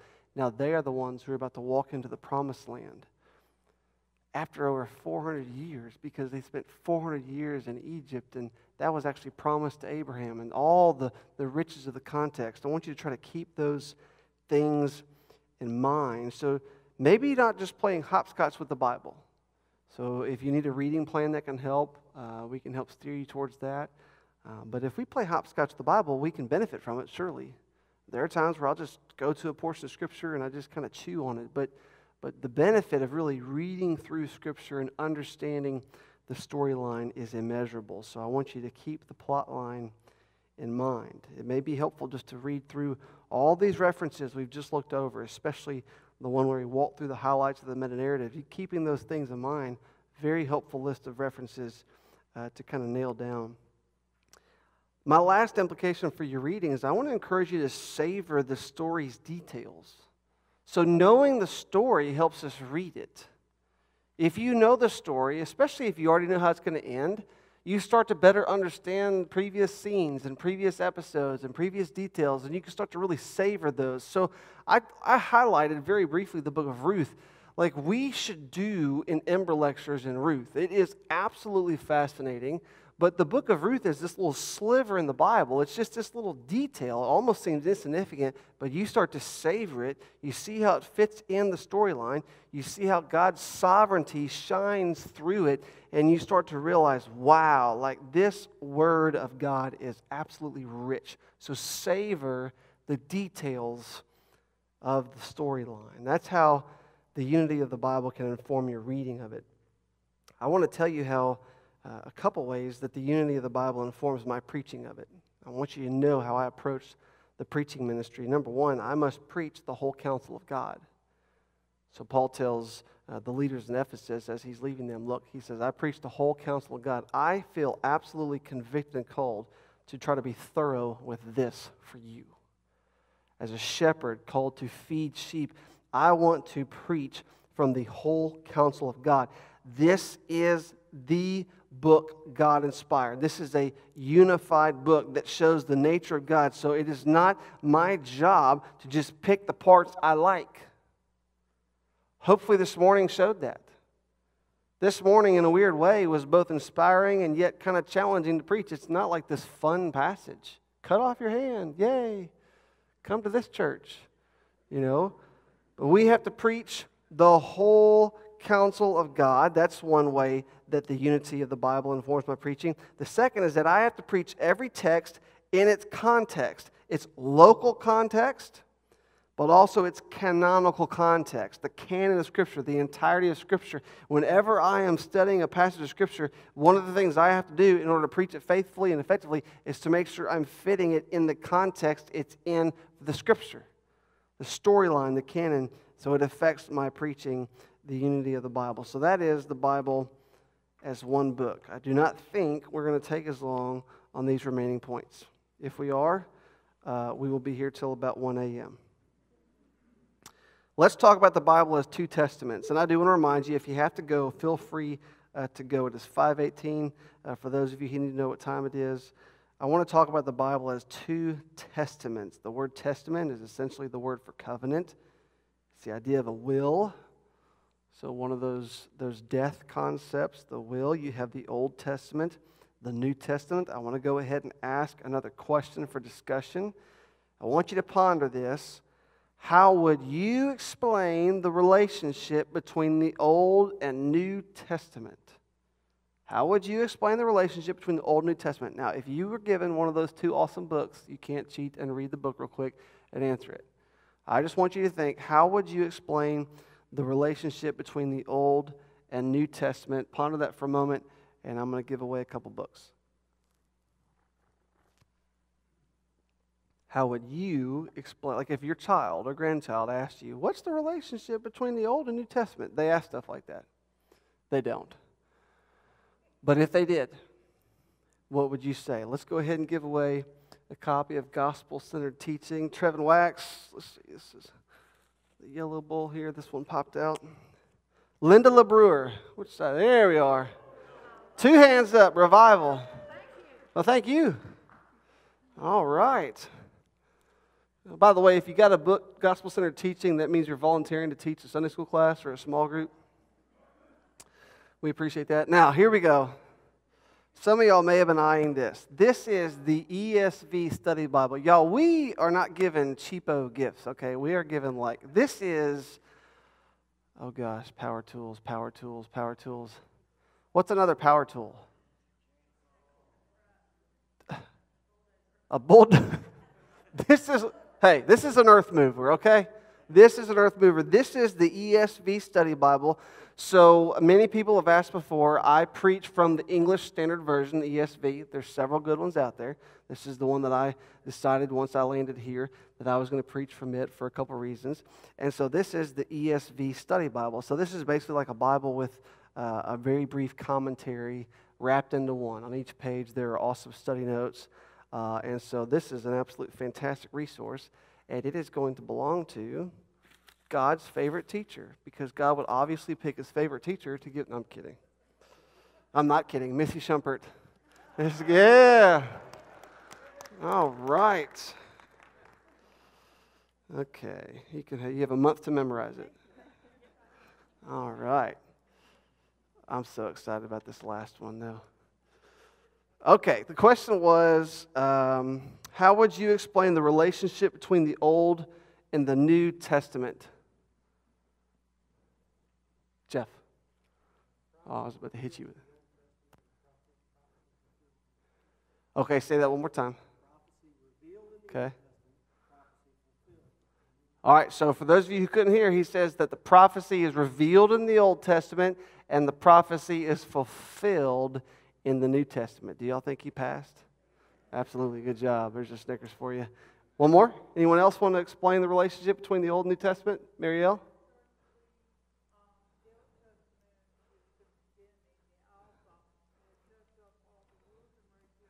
Yep.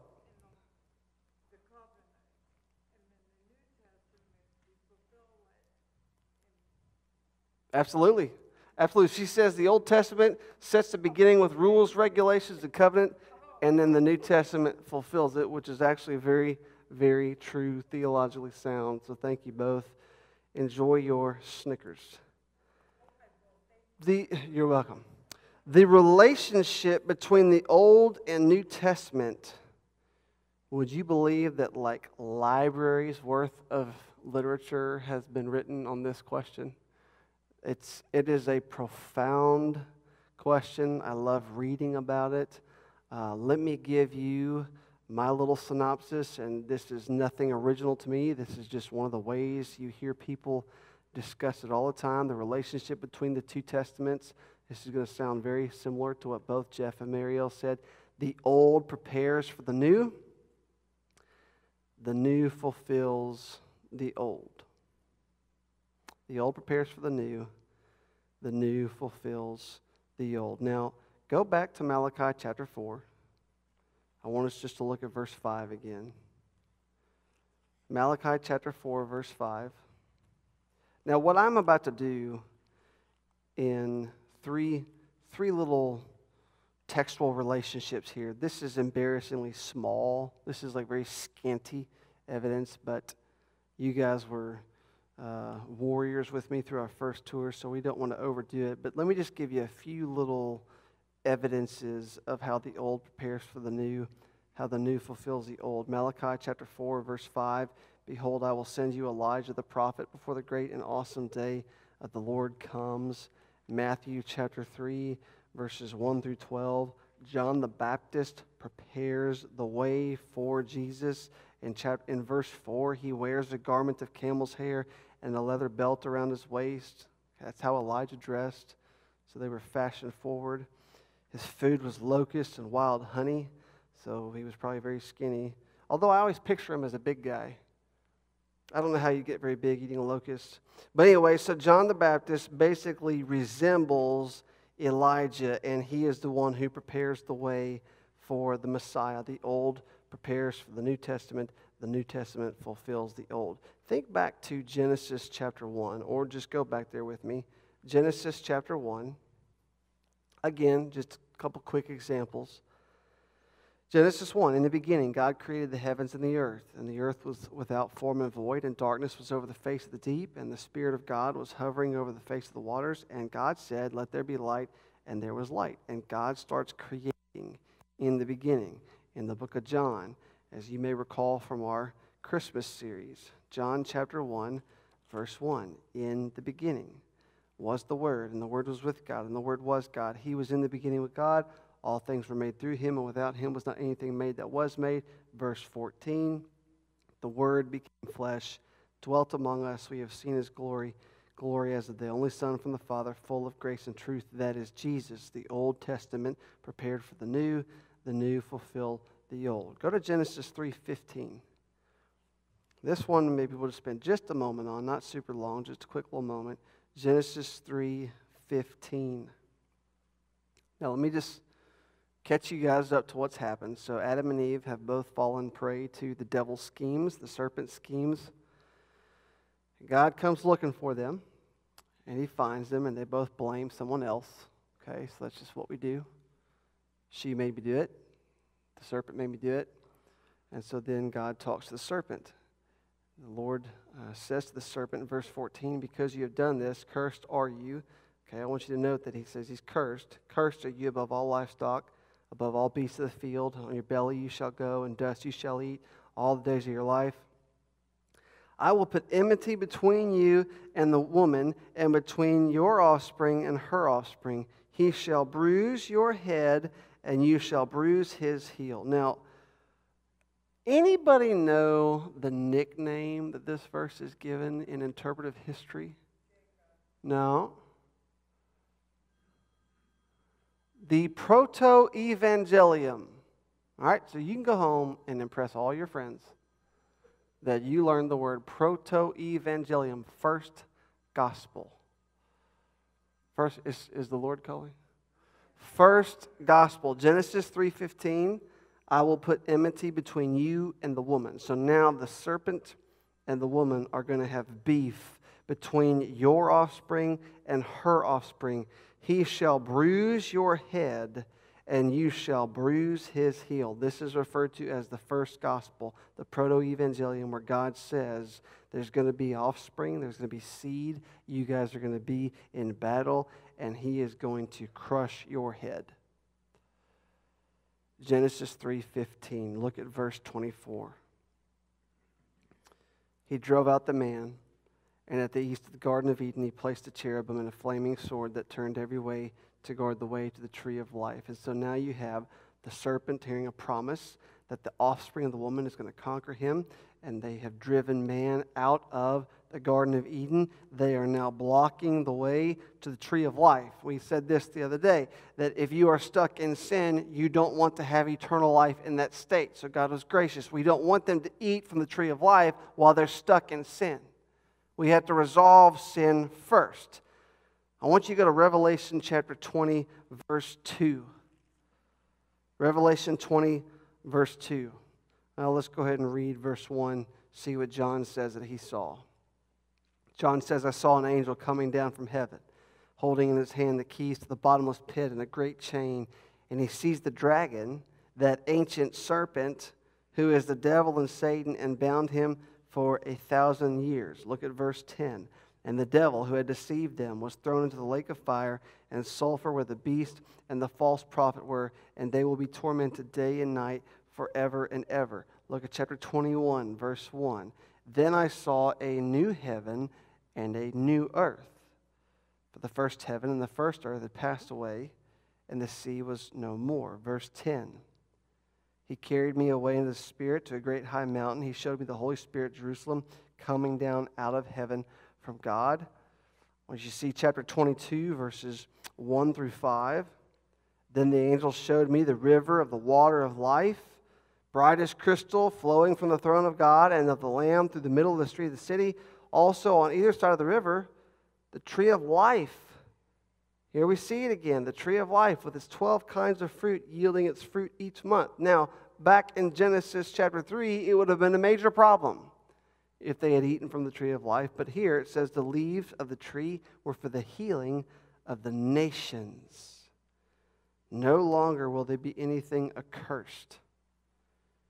The throne of God and of the Lamb will be in it, and the servants will worship him. They will see his face. His name will be on their foreheads. Night will be no more. They will need no light of lamp or sun, for the Lord God will be their light, and they will reign forever and ever. And we're going to have more on this aspect later. Those are just some examples of how we see the Old Testament preparing for the New, and the New fulfilling the Old, even as far apart as Genesis and Revelation. So it's one book, 2 testaments. I want us briefly to talk about the 6 sections. You can divide the Bible into 6 sections.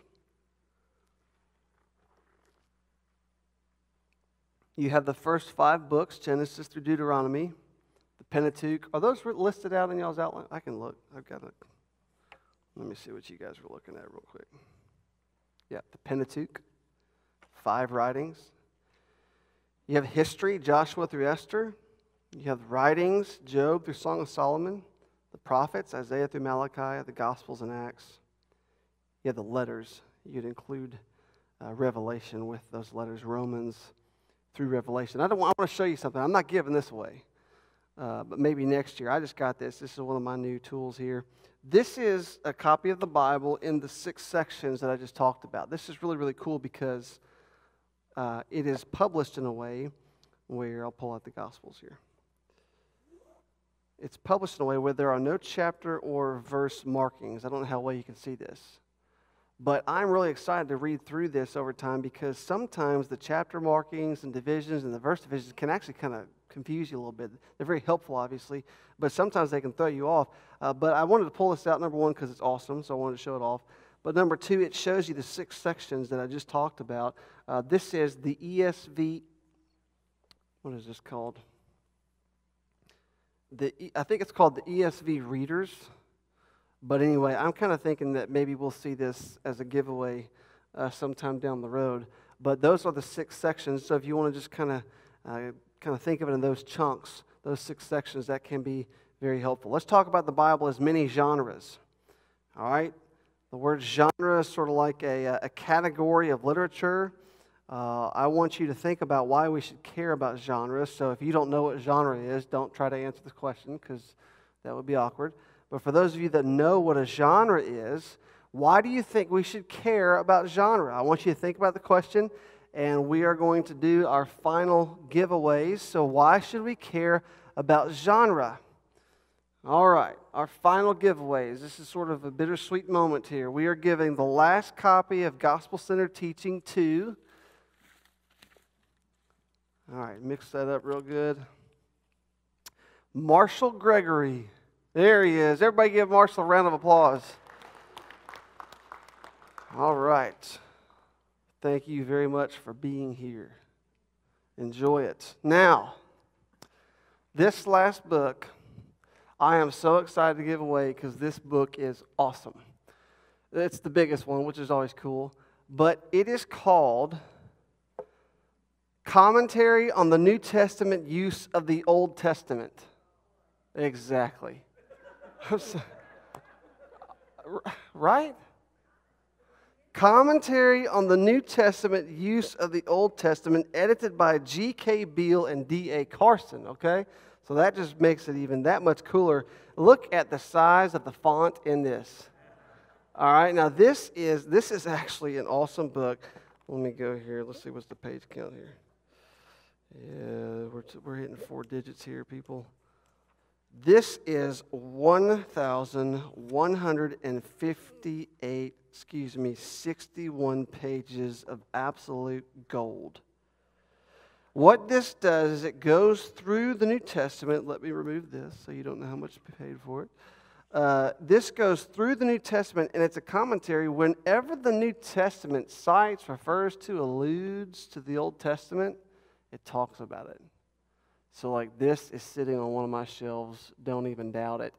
And whoever gets this is about to get like the power tool of all power tools, and it is going to...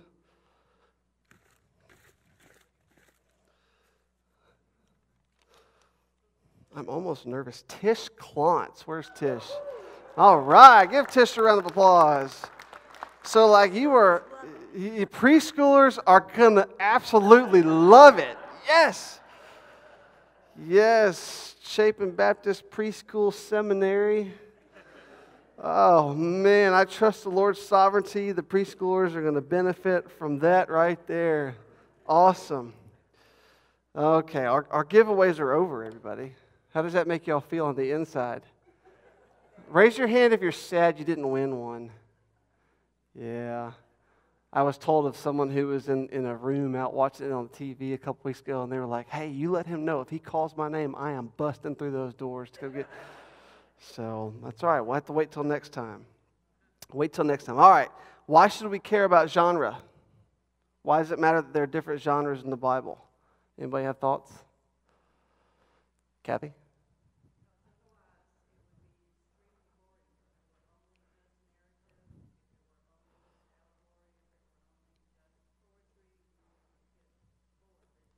Absolutely. So, in case you didn't hear, if there weren't a variety of genres in the Bible, it would get pretty boring, maybe monotonous. And she explained there are different kinds of literature in the Bible. Narrative, poetry, what else did you mention? One more, I think. Allegory. So I'm going to try to thread this. So Gary, Linda, look out. Okay. She stands up, warms up. There we go. All right. All right. We're going to end strong here in this fourth lecture. Someone else. Why is it important to have a different... Yeah, Kathy. Okay. Absolutely. So she said God's made us differently. Some of us adhere, that's not the word, adhere. Some of us maybe are inclined to appreciate different types of writing more than others. Claude, Missy, hang in there. Oh, you don't want it? I can't throw it at you if you're going to do this. We'll knock Claude out with the Snickers. Claude, do you want the Snickers?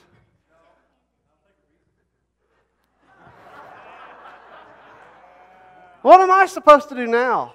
Oh, my goodness. Don't ruin your appetite now. All right. He wants a Reese's. I mean, Reese's are okay, but Lord have mercy on him. All right. Genre goes back to the idea of authorial intent. God, as the divine author, the human authors that He inspired wrote with variety, wrote with creativity. And so there is that aspect. So Kathy, the first Kathy gave us the first answer. The reason it matters is because there is a variety, there is a creativity in how God has written His Word. The second one is that the genre very much informs how we interpret a passage. So you do not interpret the phone book the same way that you interpret or read the love letter from your spouse, do you? No, the answer is no, by the way. And don't write a love letter that reads like a phone book, by the way. All right? We don't interpret a menu at a restaurant the same way that we interpret the lyrics of our favorite song. We don't go about reading things that are written differently in the exact same way. So let's just survey the genres of Scripture first. Narrative. All right, narrative. That's the first one that Kathy mentioned. There are some subcategories I want you to know about. Historical narrative. Basically, think about it this way. A story from history. A story from history. Historical narrative. There's a lot of that in the Bible. You can think about the story of Joseph. We already mentioned that. Genesis 37 to 50 is this narrative. It is a story from the history of the world, from God's redemptive history. It is the narrative of Joseph. It is a fascinating account in and of itself, and yet it also fits within the broader narrative of Scripture. So you find narrative in all sorts, vast amounts of the Old Testament. You find narrative in the Gospels and Acts mainly. Speaking of the Gospels, Gospel is sort of a subgenre of its own. Lots of people... Excuse me while I wrestle with this. Now I'm just getting prideful. I'm going to make this. There we go. The gospel is a narrative / biography / proclamation of good news in Jesus. Let me just say that again. The gospel is a narrative / biography / proclamation of good news in Jesus. And even that is maybe just a simplified definition of what gospel is. The locations of gospel are in the 4 gospel accounts. Matthew, Mark, Luke, and John. Those are all still examples of narratives. Then you have parable, sort of another subcategory. The word parable is 2 words in Greek put together, parabole. Para means beside or with. Bale is cast. So when Jesus casts out demons, He ekbales them. And so this idea of being cast beside, being put next to you, it's a story with 2 meanings. You tell the story, and then it has this meaning next to it that you have to interpret. So in Luke 15, the people are complaining because Jesus is hanging out with those who don't deserve Him, right? Self-righteous people complain, so He tells the parables of Luke 15. The lost sheep, the lost coin, the prodigal son. It's these stories that you can just read as a story. It makes perfect sense, and then you realize there's an extra layer of meaning next to it because it is a parable. We start to realize that we are the lost sheep. We are the lost coin. We are the lost son. We're the older brother. God's the father. So on and so forth. Those are parables. Those are all examples of narratives. Then you have law. That's the next main genre. These are rules, guidelines, regulations, etc. One example would be Exodus 20, verses 1 through 17. The 10 Commandments. You find law mainly in Exodus chapter 20, verse 31, and the book of Leviticus. We already kind of saw the seam of those two books already. Then you have prophecy. Prophecy is foretelling and forthtelling from a preacher. Let me explain what I mean. In the Bible, when people prophesy, a lot of times they are foretelling something. They're telling something that is going to happen in the future. But also, prophecy is this idea of forthtelling, just telling it like it is, telling the truth. So if I do a spiritual gifts inventory, most likely prophecy is going to be somewhere up there. And my job is not to tell the future. That's done. This is a closed canon. There's no more like revealed revelation God's going to give us. I just simply explain it. I have to tell it like it is. I have to forthtell. So when I preach, I am prophesying in that sense. But in the Bible, the genre of prophecy is both foretelling and forthtelling from a preacher, a man who's called to proclaim. So an example would be Joel, but you have all the prophets, and you have other parts in other parts of the Bible where you see someone carrying out a brief prophecy here and there. So let's stop right there for a moment. So we have narrative, law, and prophecy. I want you to think about narrative and law and think about how different it is to read these. Now, for what it's worth, you find law in narrative.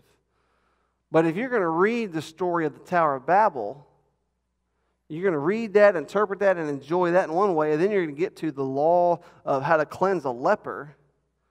It's just different. And so we have to know how to approach it. How do we interpret it differently? We do not have time to go into all that at all tonight, but I do want you to be aware of these genres. Then you go to prophecy, and all of a sudden prophecy is just bizarre sometimes, and it'll leave you scratching your head. What is he talking about? Why does he sound like he's talking about the future and the present or the past?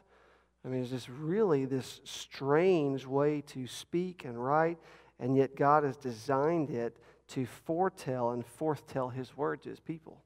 Mainly, by the way, prophets were used to warn people into repentance. They pronounced the judgment of God on people's sin and rebellion, but always for the effort of calling them to repent. So you have narrative, law, you have prophecy, you have poetry. Poetry, this is just a definition I threw down. This is non-prose with rhythm and rhyme. Okay, there's going to be rhythm and rhyme. Some examples, Psalm 119. Anybody know the interesting characteristic of Psalm 119, how it's designed? You'll notice it's a really long one, right? So it's designed where each little section starts with a letter of the Hebrew alphabet.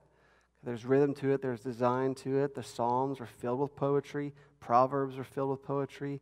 The Song of Solomon is absolutely just chock full of poetry and imagery and all this stuff, symbolism. So you're going to find poetry in the book of Job, the book of Psalms, the Proverbs, Ecclesiastes, Song of Solomon.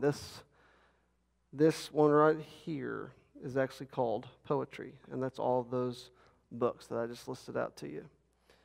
So you have narrative, law, prophecy, poetry. You have epistle. Anybody know what epistle means? That's a fancy word for what? Letter. Yeah, it's just simply a letter. I guess people just continue to use the word epistle because it sounds fancy. But those are Romans through Jude.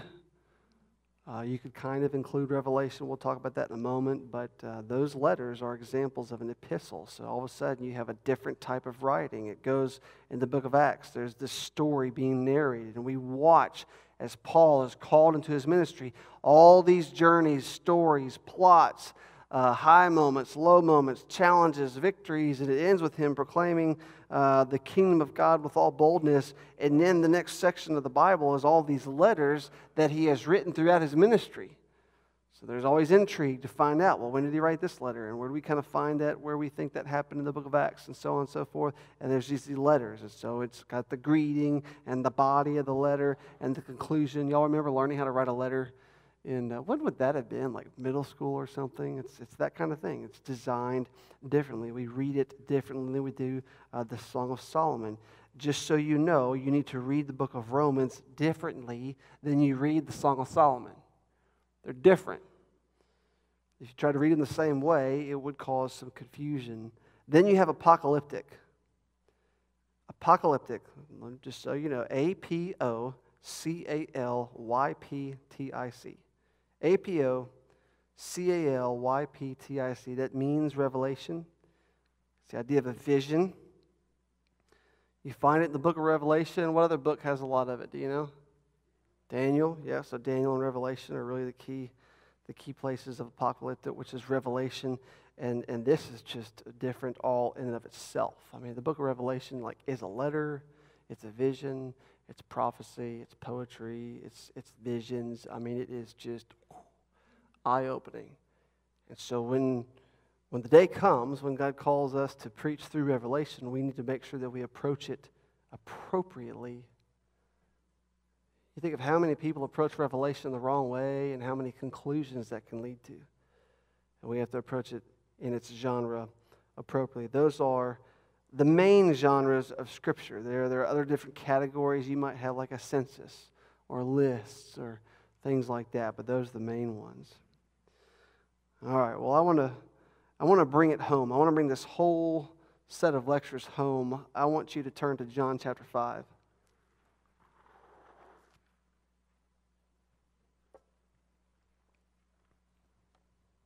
And again, I just want to thank you. You have sat here for an hour and 46 minutes. I've been having fun. So if you have not, just thank you for sitting there while I've been having fun. John chapter 5, I want us to talk about how we read the Bible with a Christ-centered interpretation. Jesus Christ is the fulfillment of Scripture. And I intend to spend the rest of my life in ministry trying to continually make sure that I pursue interpreting the Bible accordingly.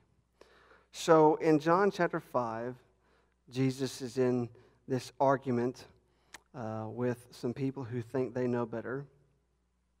I want you to look at verse 39, John 5, verse 39. You search the Scriptures because you think that in them you have eternal life. Do we find eternal life in Scriptures? Absolutely. So at first it sounds counterintuitive. You search the Scriptures because you think that in them you have eternal life. It is they that bear witness about me. Now remember, when he says the Scriptures to these Pharisees and leaders and scribes, what is he talking about? He's talking about what we refer to as the Old Testament, these first 4 right here. You search those Scriptures because you think that you're going to find life in them. It is those Scriptures that bear witness about me, yet you refuse to come to me that you may have life. Jesus fulfills the Scriptures.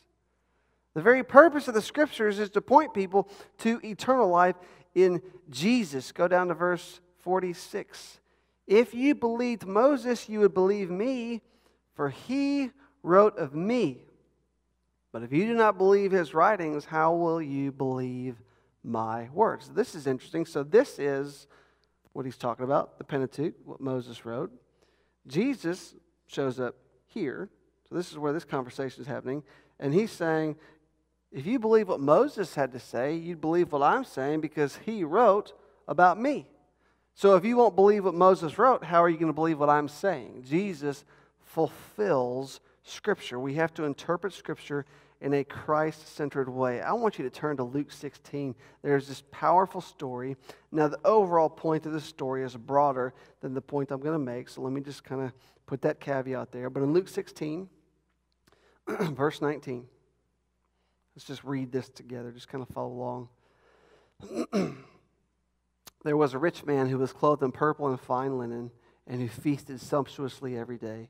And at his gate was laid a poor man named Lazarus, covered with sores. Now, just so you know, that's the different Lazarus than the one that was raised from the dead. He desired to be fed with what fell from the rich man's table. Moreover, even the dogs came and licked his sores. The poor man died and was carried by the angels to Abraham's side. The rich man also died and was buried.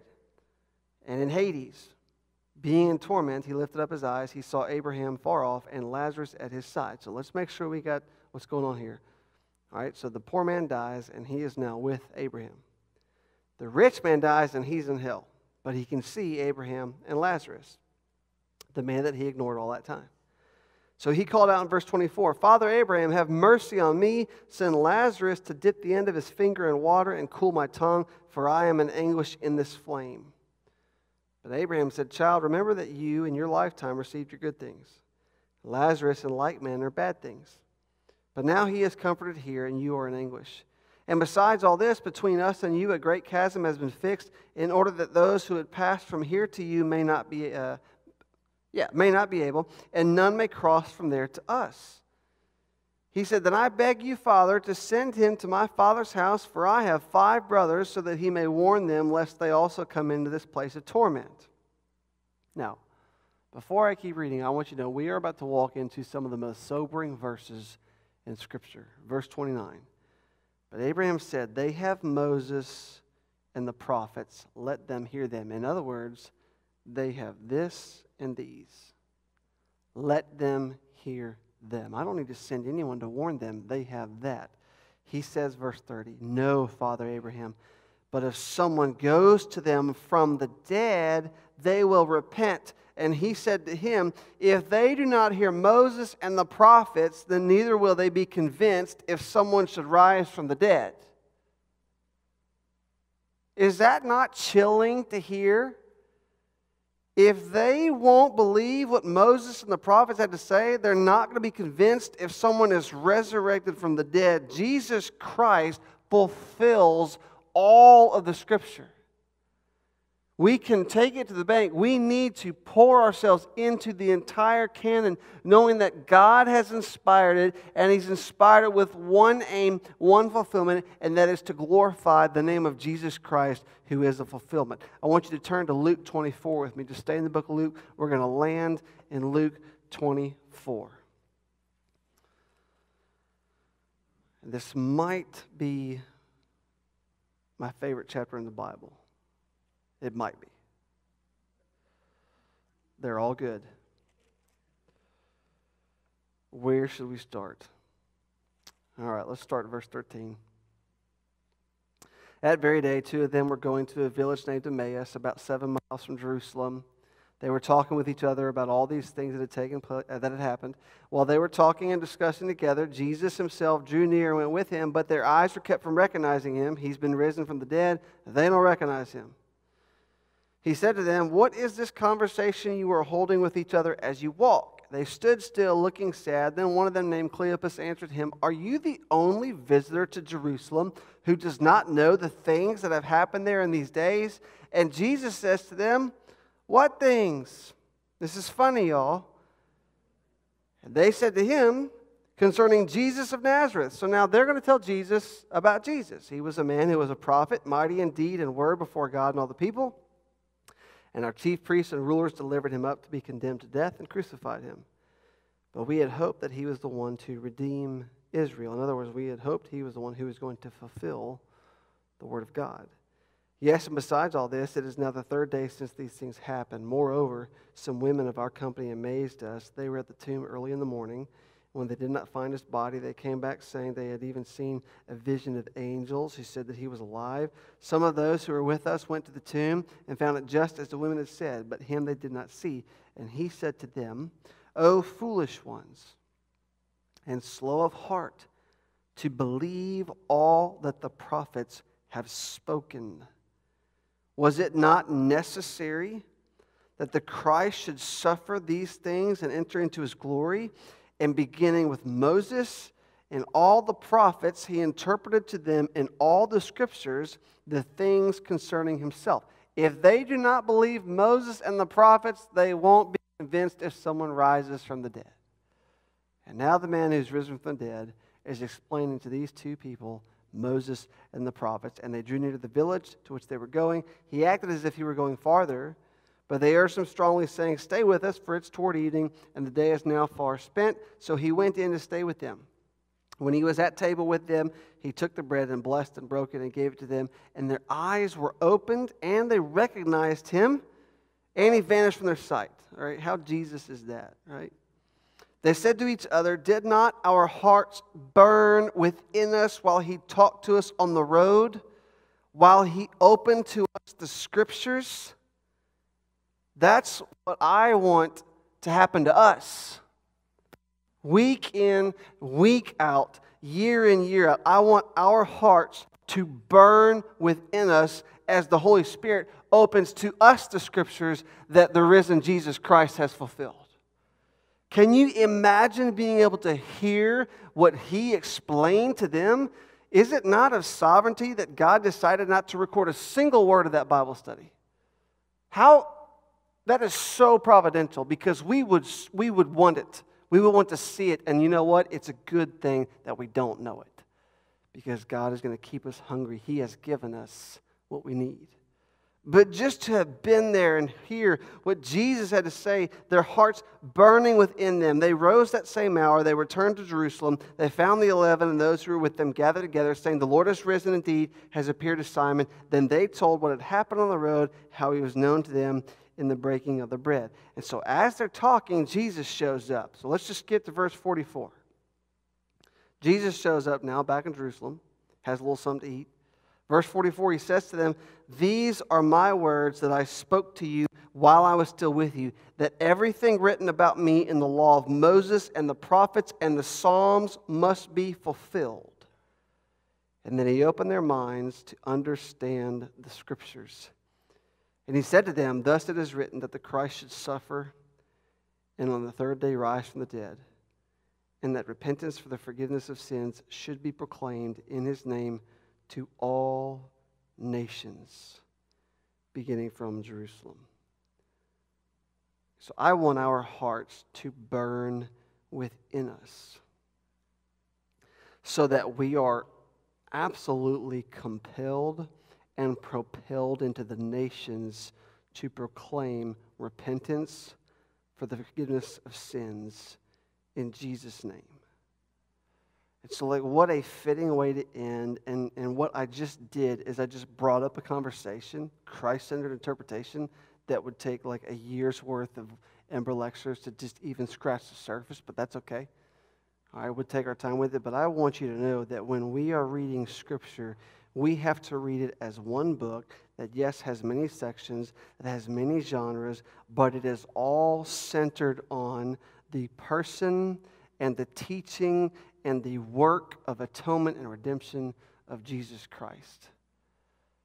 And so we have come these 4 weeks to be equipped in His Word so that our hearts would burn within us, and so that we would know that we are now better equipped to proclaim in Jesus' name to all nations that there is forgiveness of sins available to those who will repent as fulfillment of God's Word.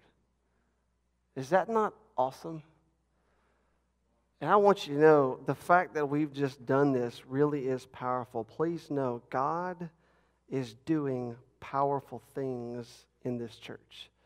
We have a lot to be excited about it. So let's just simply finish by praying to Him and thanking Him for this amazing book.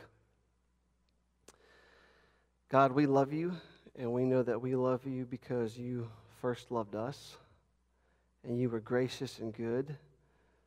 And You did not leave this world to suffer in its own mess back in Genesis chapter 11 like You could have. You could have washed your hands of it all. But You didn't.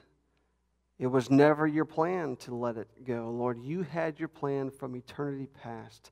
You have always known what You were going to do, what was going to happen according to Your perfect and yet unfathomable, mysterious, transcendent will. And so You called Abram, and You said, "Follow Me."